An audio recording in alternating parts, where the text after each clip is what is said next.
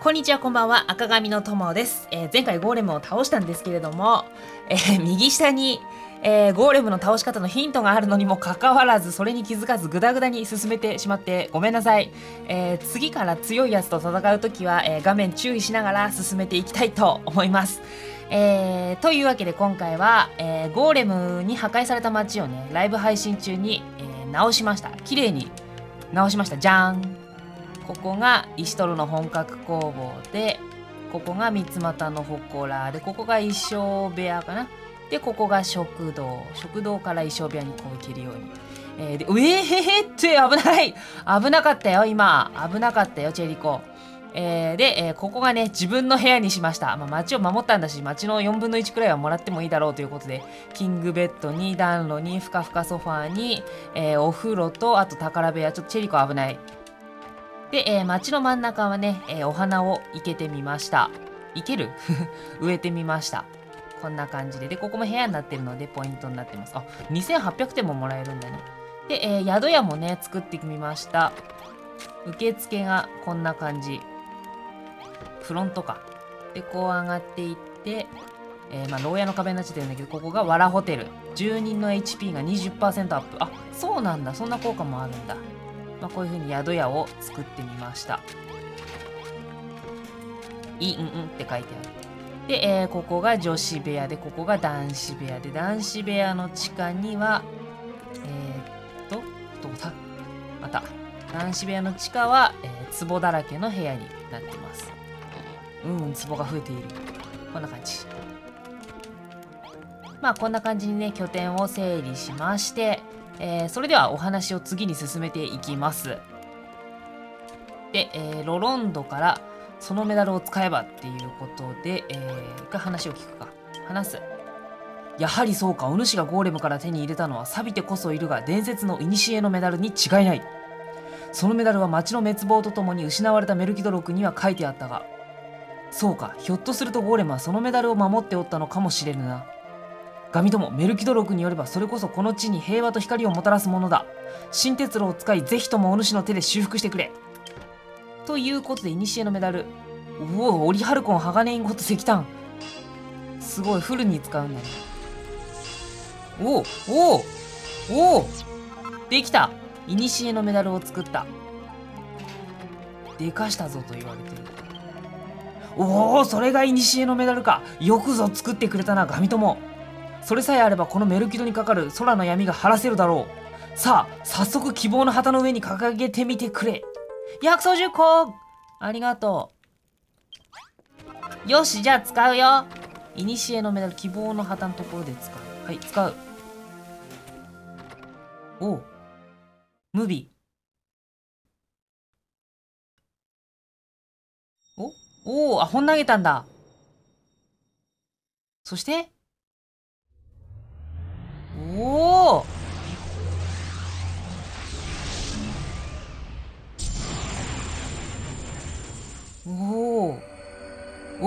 アンダーザドームあ、すごい。なるほど。綺麗にやった。メルキドの大地に光が戻った。これでもうモンスターとか湧かなくなるのか。ガミ友よ、よくやりました。あ、久しぶりだね。これでこの地は竜王の悪しき力から解放され、人々は自らの力で発展していくことでしょう。しかし忘れてはなりません。この世界にはあなたの助けを待つ人が数多くいることを。見るのだガミ友。空に光がこんなにも広く青く美しく。ほんとだ。その夜、光の復活を祝い、ガミ友の活躍を称える宴が開かれた。ありがとう。作った部屋も防壁も魔物も攻撃を受け、宴の場所もごちそうも豪華とは言えない。直したよ。楽しそうな人々の明るい笑い声はいつまでも途絶えることがなかった。そして夜が明けた。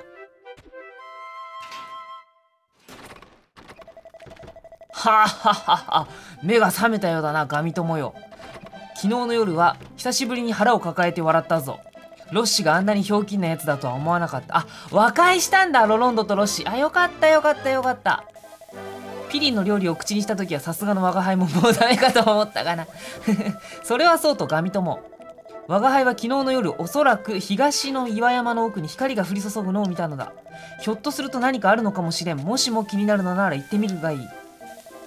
いや、もちろん無理に行かなくてもよいのだぞ、あとはお主の好きなようにするがよい。なるほど。ということで、ここともお別れの時が迫っているのかな。拠点最後に綺麗にできてよかった。どう？ゴーレムはいないけど、メルキド復活でいいでしょう。わ、すんごい。モンスターいなくなってる。ほんとだ。へえ、本当にモンスターいるじゃん。まだモンスターはいるんだね。いや、でも、よかったよかった。綺麗になった、綺麗になった。ここ空き部屋になるから誰か使っていいよ。で、これで新しい土地に行くのかな。宿屋も作れたのは良かったな、最後に。いろいろここで基本的なことは勉強したし。じゃあ、最後にね、町の人たちの話を聞いてみますか。最後になるのかどうかわかんないけど。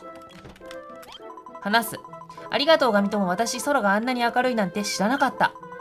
これで洗濯物もすぐに乾きそう。お花もいっぱい育つだろうし、それに。ガミ友、用事が全部終わったら私と二人でピクニックに行こう。デートのお誘い。私、腕によりをかけて料理を作る。大丈夫かな。だから約束だよ。だって。かわいらしいね、雪の兵さん。ガミ友よ、噂に聞いた話じゃ、この世界には農業ってものがあったらしい。自分たちで種を植えて自分たちで収穫する。なんだか心が躍るよな。わしもそろそろ鍛冶屋を引退していっそ農業で作物を育ててみてえが。ものづくりが失われちまった世界だ。今じゃ農業もできやしねえんだろうな。雪の兵さんは農業とかなんか作物に興味があるみたいだな。ガミ友さん、実は前から聞いてみようと思っていたのですが、あなたはひょっとして文字が読めるのではありませんか？もしそうなら例のメルキド録をあなたが解読すればよかったのでは。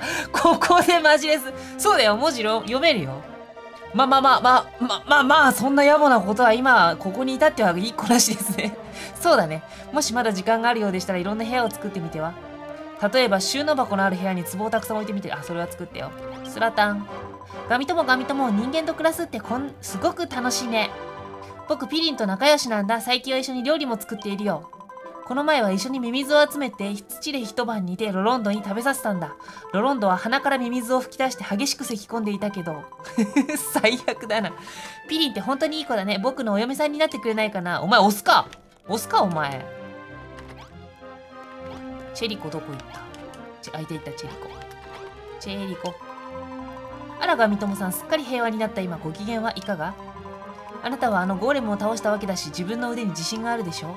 実はね、メルキドの周辺には昔3体のドラゴンが住んでいたらしいの。興味があるなら探してみたらどう？もしもまだ倒していないのならだけど。なるほどね。じゃあ最後、ロッシ。ようガミ友、相変わらず寝ぼけた顔で歩いてるじゃねえか。なあ、見てみろよ、この黒い雲のないすがすがしい空を。この空があるのはお前のおかげだ。もっとシャンとした顔で胸を張って歩けよな。メルキドは光を取り戻せたが、アレフガルドのほとんどは闇に包まれたままだ。だがな、お前がしっかり前を見て進めば、きっとアレフガルドは復活できるさ。なるほど。綺麗だね。最後って言ったけど、ケッパーに話聞いてなかったな。ケッパーどこだ？いた。ガミ友、正直に言うよ。君から街づくりに誘われた時はもっと気楽な感じの話かと思っていたのに、思いのほか重苦しい話になってほんの少し驚いたよ。だけどよくよく考えたら僕たちのこの世界は闇に包まれているんだ。そう軽々しいお話になんてなるわけなかったんだよね。なるほどね。じゃあこんな感じでメルキド救ったと。で、ドラゴンは、ライブ配信でまた倒しに行こうかなと思うので、お話を先に進めたいと思います。東の山に光が降り注ぐ。右上のコンパスでキラーンとなってるところがそうかな。どこだ？あ、光の柱が立ってる。あそこだ。あそこにまた拠点を作るとか？リムルダールとかも行ってないしね。しかもちゃんと初代のドラゴンクエストに出てきてる敵が敵っていうのがね。スターキメラとかはいなかったよね。いたっけ？いなかったよね。痛い。で、コメント、前々回か前々回かわかんないんだけども、メタルスライムがいたらしくて全然気づかなかった。あ、ここか！最初に見つけたこの神殿の跡地みたいなのを探した。その光は次なる地へとあなたを運ぶ光の扉です。この地で得たもの学んだことも新しく目覚める地では通用しないでしょう。あ、そうなんだ。もしひとたびその光をくぐれば、あなたは全てを失うことになるのです。しかしガミ友よ、それでもこの世界の闇を払いたいと願うなら、光の渦の中に飛び込むのです。全ては精霊の導きのままに。じゃあ行ってみるか。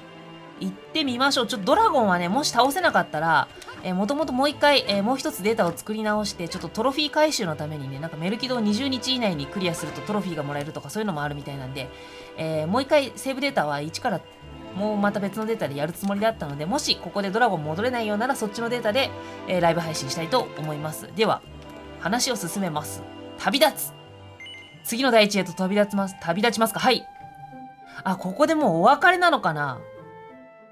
あ、ロロンド。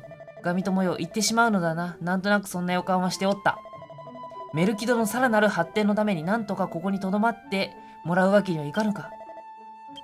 それは野暮な質問だね。いや、今のは忘れてくれ。これは我が輩の単なるわがままだな。ガミ友よ、我が輩は思い知ったぞ。壊れた町などいくらでも直せる。大切なのはそこに暮らす人間。うわぁ、やはりやめておこう。こういう時だからといってそれらしい話をするのは。さあ行くのだガミ友。この世界にはビルダーであるお主の助けを待つ者が数多くいるのだからな。おお、そうだ、一つ大切なことを忘れておった。ピリンからどうしても渡してくれと頼まれたものがあったのだ。万一他のものを失ってもこれだけは何としても持って行ってやってくれ。さらばだガミ友、また会おうぞ。うわっはは。泣いてる。いいやつじゃん。何もらったんだ。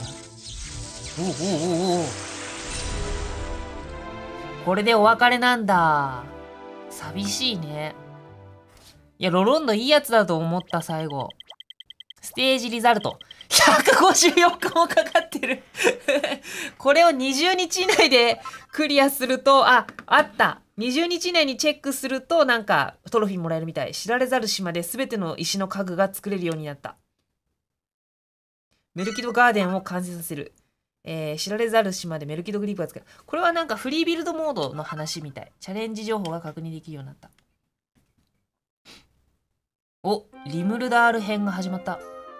リムルダール島病に侵された土地、大地。キャタピラー、リリバットだっけ。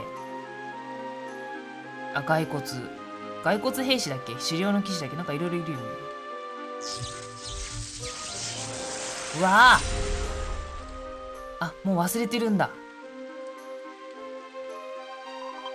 目が覚めましたか、ガミ友。そこはリムルダール島、あなたが次に救うべき場所です。はるか昔、この地には豊かな水に囲まれた美しい町がありましたが、今ではおぞましい毒に侵され、わずかに残された人々も病の恐怖に怯えています。さあ、あなたにはこれを渡しておきましょう。おお。また謎の塔みたいのがあるけど。さあ、あそこに見える光さす地を目指しなさい。そして新たな希望の旗を立てるのです。初めて出会う人間、初めて戦う魔物、そして今までとは異なるものの作り方。最初は戸惑うかもしれませんが、あなたなら必ず道を切り開けるでしょう。さあ、あの光のもとへ向かうのです。なるほどね。あ、HP35 に戻ってる。あ、桃柿の実を渡してくれたのかな、ピリンは。あ、大木槌最初から持ってる。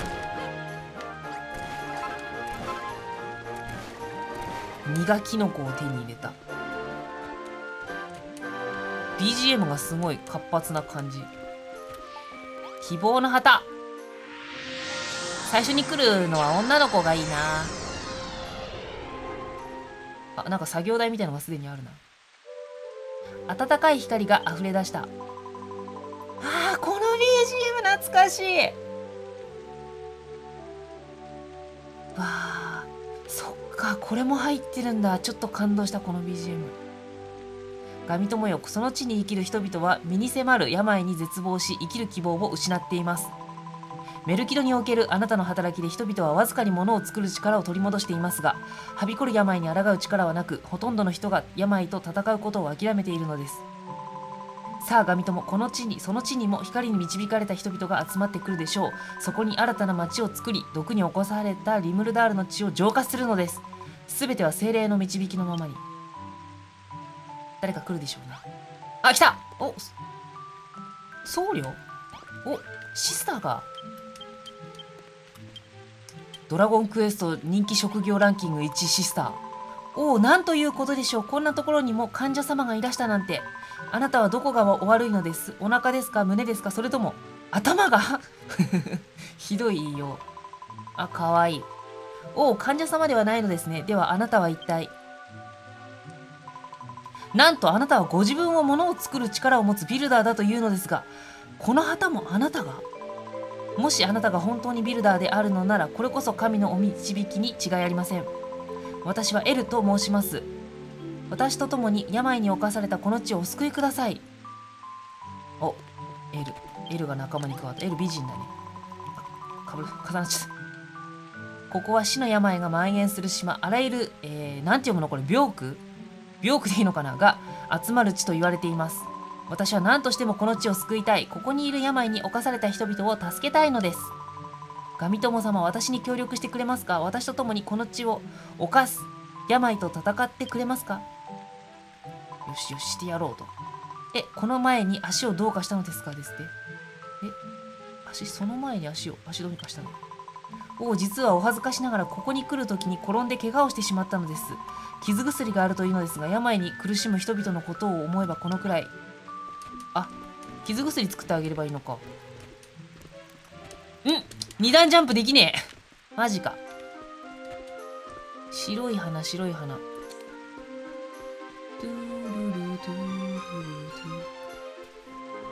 桃色の花から作るのかな？違う。物作る。傷薬の作り方。作る。白い花びら3枚。これは一緒だよね。白い花びらを探してくるところからか。リムルダル、この音楽マジでいいわ、これ。曲名知らないけど。ピーヨコピーヨコピーヨコピー。ピーヨコピーヨコピーヨコピー。よいしょ。また衣装のデータやれば衣装に戻れるのかな？全部失っちゃうんだね。でもよかった。拠点を去る前にちゃんとメルキド復活できてよかったよ。いやー、ロロンド最後男泣きされるとちょっと弱いね。回転切りは覚えてる。よかったよかった。回転切り覚えてるってことはケッパーも役に立ったな。ピーヨコピーヨコピーヨコピー。あの塔の上に宝箱がもう見えるな。命の木の実だろうけど。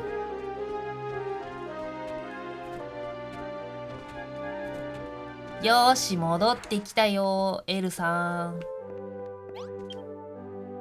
傷薬。作った。来るのかな勝手に。来た。はい。なんということでしょう。私のために傷薬を作ってくださるとは。では早速その傷薬を私にくださいますか？はい。ありがとうございます。ガミ友様。あなたはなんとお優しい方なのでしょう。その素材から物を作り出す力。あなたは本当に伝説のビルダー様なのですね。同じ行が2つ続くのが苦手かもしれない。なのですね。魔物とか、なのですね。な行とか。お優しいっていうのが苦手。なんということでしょう。なんということでしょう。ガミ友様、どうかこの地を恐ろしい病苦からお救いください。これ病苦で合ってる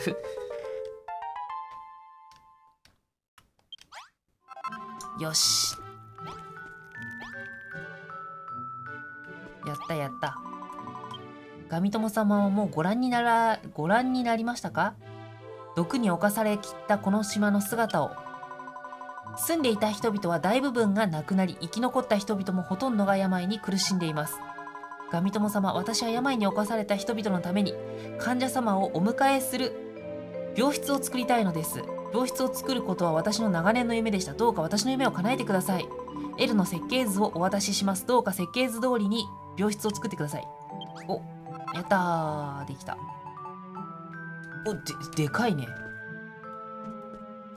壁を利用してこうやって置きたいんだけど、置かしてくんないんだよね。一回壁壊さなきゃダメなんでしょ。ここら辺を平らにするところからか。2段ジャンプ作れなくなったのちょっときついな。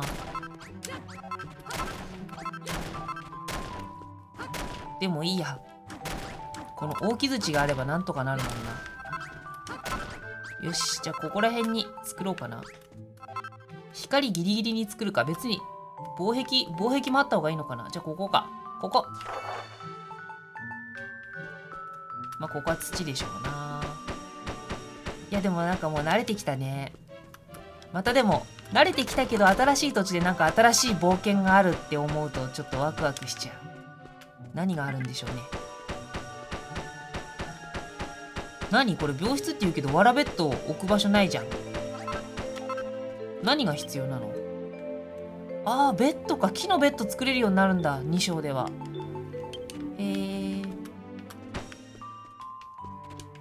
ここら辺で。あ、でも壁として取っといた方がいいのかな。まあでもすぐ壊されちゃうからな、土の壁は。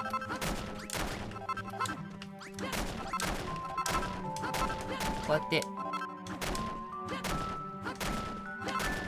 あそこに綺麗な水があるのは何なんだろう。あそこに綺麗な水があるの。生け花って生け花スコップ持ってないけど、草花スコップ持ってないけど。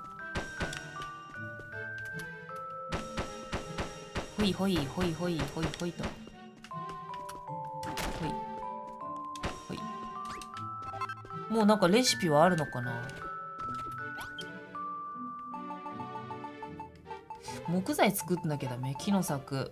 木のベッドある。作れた。綿毛どうやって手に入れんの？綿毛。綿毛ってどうやって手に入れた？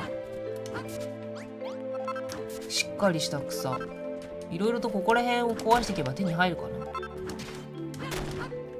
いやー、ちょっと新しい土地でまた楽しみだね、これは。マインクラフトもさ、ある程度進んでいくとなんかまた一からデータやり直して、また不便なところからやり直す新鮮さってあるよね。なんか一生懸命石集めたり土集めたり、最初は木のピッケルだななんてやりながら、なんかそれに似たこのもうやったんだけどもう一回初めからやる新鮮さっていうのが楽しいかも。なんだあれ、マイマイだ、マイマイ。マイマイがいる。いて。気持ち悪い。こんな敵いたっけ、ドラクエ。あ、強い。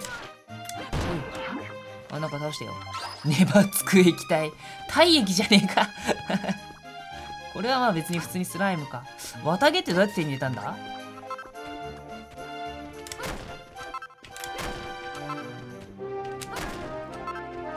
ピーヨコピーヨコピー。